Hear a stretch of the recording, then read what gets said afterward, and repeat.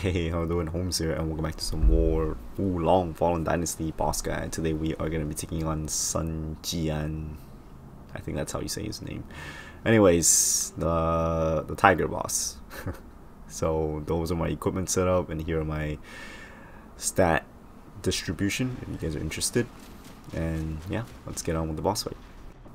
Okay, so in the beginning of the fight, he'll either do this double tailspin or rush attack, and I'll show you guys that in a bit when he does it. Tail flip attack and parry it or block it. Double swiping attack followed by the tail stab. That move has so much combos. It can do double swipe with tail, double swipe plus another double swipe, or double swipe backslash. You guys will see them all in a bit. I'll show different clips of it at the end of the video. So yeah, after the double swipe, expect a third hit or a fourth hit. If it doesn't do it, then you can, use your heavy attacks. If it does do like a stab or a back hit or another double swipe, then get ready to parry or block those. Red attacks, it's got the tail delay slash. It's a grab. Basically kind of like Lubu's spear rush grab attack. It has a delay, so be careful. Another red attack that I can do, it's a claw attack, and you guys will see that in the fight as well when we get to it.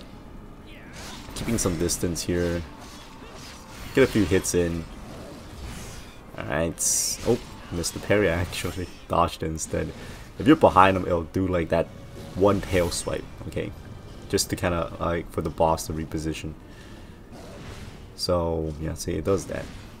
Don't worry about it too much, there's no combo. Oh, by the way, when you drop its health down around, I guess 50%ish or 60%, it'll have that new move. That's the rush attack, by the way. And that's the backslash. Here's the red claw attack, we parry that. Pretty easy to parry. Like, it's probably easier to parry than the tail slash or the tail grab. Here comes the rush. The rush attack, you can just parry by deflecting into him. So that rush attack, it can start the fight off with that, or the tailspin. This is a new move that it gets once his HP is below 50%. It stabs his tail onto the ground and then it spins towards you. The spin hits twice, so be careful. All right, you can parry that or block that. The confusing thing to parry, it's probably gonna be the claw. Oh, and here's the stomp attack. This one, I don't know if you want to block it because it takes a lot of, it builds up a lot of the stun meter on your end if you block it. So be wary of the stomp. Alright. And this boss does have double red attack combos. It does, unfortunately, it's not going to get to do it here, but I will show clips of it doing it. Oh, that spin, the double spin attack towards you, it can follow up, it can combo with the back tail flip.